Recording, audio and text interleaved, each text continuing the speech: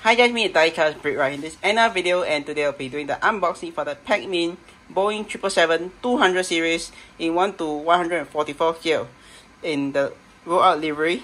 So let's dive straight to this unboxing video right now.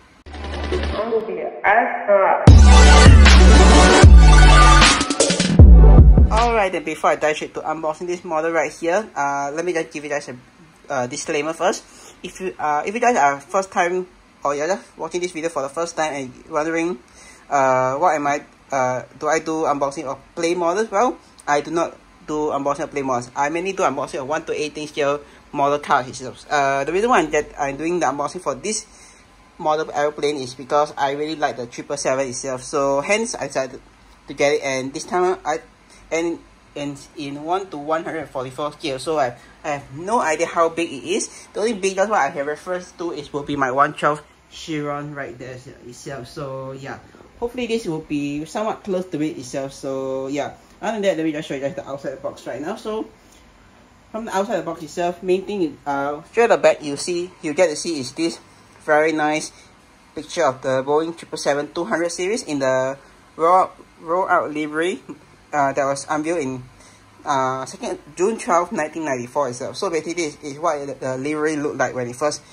the 777-200 series first unveiled back then itself. So yeah, and the best part is next year will be its 30th anniversary. So yeah, that's another good thing itself. So yeah, right at the top we got the Boeing logo right here, which is very nice.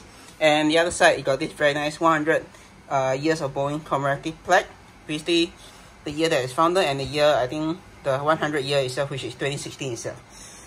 Other than that, you got more of the fontings right at the bottom right here, telling that this is a 777-200 series. What livery it is, in this case, is the Rollout livery, and the scale itself, which is 1 to 144 scale.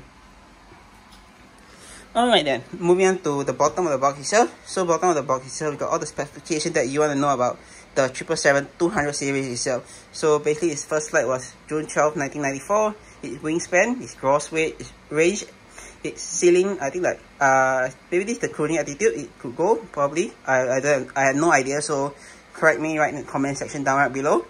You got your cruising speed, which is 650 miles per hour, and yeah, that's basically it. Moving to one side of the box flat right here, you got the more of the information you know about this model itself, which is the Boeing 777-200. It's a limited edition model with in the Rollout livery and 1 to 400 scale, and the economic class by Pacmin itself, which I have no idea what it means itself. So yeah, on the other side of the box itself, you got just this plain simple black image with the Pacmin right around at the bottom, which is the same on the other side. You got the barcode itself for this model itself, and that's basically it. Right at the top, you just got your Boeing logo right there, and 777-200, and that's basically it. Right at the back is just this is the official sticker or stamp approval from Boeing itself. More of the trademark logo right there, and more of the information that you want to know about this model itself. Other than that, let me just unbox this model for you guys right now. Alright then, so yeah, I managed to remove the model from the box itself, and this is basically what it looked like. One thing I'm quite shocked that I realized it is not strapped on, like usually, you know, for some models itself that is basically self-assembled on upon removing from the box itself. You expect some straps to be holding onto the model itself to prevent it from dropping off. Somehow Pacmin, I don't know how it looked like when it's first brand new, when you bought it straight from the Boeing museum or whatever shit, but yeah, basically this part right here almost dropped from just came out of the box itself, which is not a good thing, which I feel technically packaging could have been better, but hey, I'm not really going to complain about it. Right now I'm just going to go ahead and assemble this and show you guys how it looked like right beside my 1 to 12 scale Bugatti Chiron from Auto itself. So alright then, so here is guys the 1 to 144 scale Boeing 777-200 series, and yeah, basically this is what it looked like at the moment without its stand on. One thing to note is basically when you're installing the wings on either side itself, it is a very tight fit. So I understand, maybe I can definitely see the quality because you do not really want to expect the wings on either side of the plane itself to drop off when you're displaying itself. And yeah, overall quality is quite superb. You can definitely feel the weight of it. Basically the main fuselage is definitely there's some weight to it, which I really like, and I can say it's quite similar to like the regular die-cast metal 1 to 18 scale cast itself. And if you're wondering how do you attach this base right itself to the model of the plane itself, basically there's this thing right here which you can just unscrew it, and it will just basically just screw onto the model of the plane itself.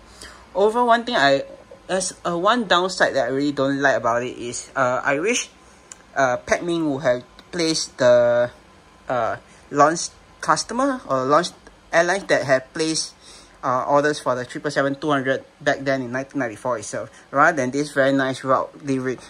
Even though I'm not really complaining about it, but I wish they could have placed the airlines that had placed an order for the 777-200 series itself. But other than that, let me just go ahead and screw it to the base itself, and I'll show you how it look like. So yeah. Alright then, so yeah, this is how it look like once I attach it to the base itself. So the procedure to do so is basically just need to unscrew this thing right at the bottom and place it right in the place the screw or whatever thing that you just saw just now right in the front, and screw it back on, and voila. And this is how it look like attached to the base itself. So right now I'm going to show you guys how it look like in comparison to my 112 Chiron, which I think size wise is quite similar to it. Yeah, I would say it's roughly quite similar to it itself. So yeah, other than that, I don't really have much to tell you guys already, but I'm just gonna end this video right now. So if you guys enjoy the video itself, do follow me on Instagram at Diecast Brick,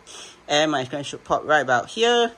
And last but not least, click the subscribe button down right below. See more videos like this, or click the subscribe and click to see my 2 other videos. And with that, I'll see you guys in my next video. Peace.